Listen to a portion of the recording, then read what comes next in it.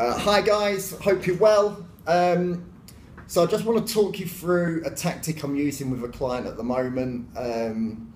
She's counting calories, but she's struggling at the weekend, sticking to those calories, having a bit of freedom in her diet. So I've got my trusty whiteboard. I know everyone was a big fan of it when I pulled it out last week, but the graph is just going to explain exactly what we're doing, and it's a way of manipulating her daily calories throughout the week to give her that freedom at the weekend. Now, I've taken just a round figure of 2,000 calories per day. So over the course of the week, that's 14,000 calories that we're going to manipulate. So that's a 2,000 calorie barrier across there, the straight line, and then you've obviously got the days along the bottom.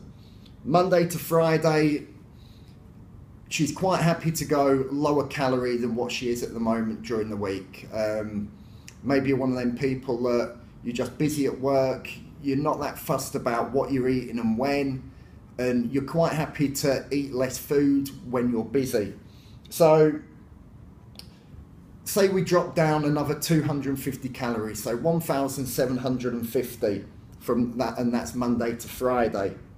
Now, when we get to the weekend, that actually allows for an extra 5,250 calories. Over the course of Saturday and Sunday, that's 2,625. So quite an increase in her usual daily calories.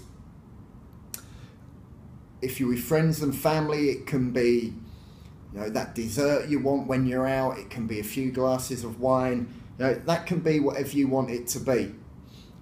As long as that weekly average is hit, it shouldn't affect your fat loss in any way. Now, if you're not counting calories, there's quite a bit of guesswork. I've done it in the past, but I certainly wouldn't recommend it for a lot of people. I've had my set meals Monday to Friday. I know they've been quite low calorie. I know I've lost quite a bit of weight in that time period, but it's allowed me at the weekend to just enjoy myself a bit more and go out with the wife. It's a tactic I used on the 6-week shred. I went out about 4 weekends out of the 6. I got away with it, but I knew I was losing a lot of weight Monday to Friday. It's also the one benefit, or the major benefit, of counting your calories. Everything's there in black and white in front of you, and you can manipulate the numbers as long as everything's accurate to suit what you want to do. You may adjust it so on training days you have more calories, and on non-training days you have less. Like I said, as long as that overall weekly average is hit, it shouldn't affect anything. If you're not losing weight, it's not because you've gone wrong anywhere, it's just that weekly average is out and that needs to be adapted to suit. I hope that helps. Feel free to give it a go. Hope you enjoyed it. Bye.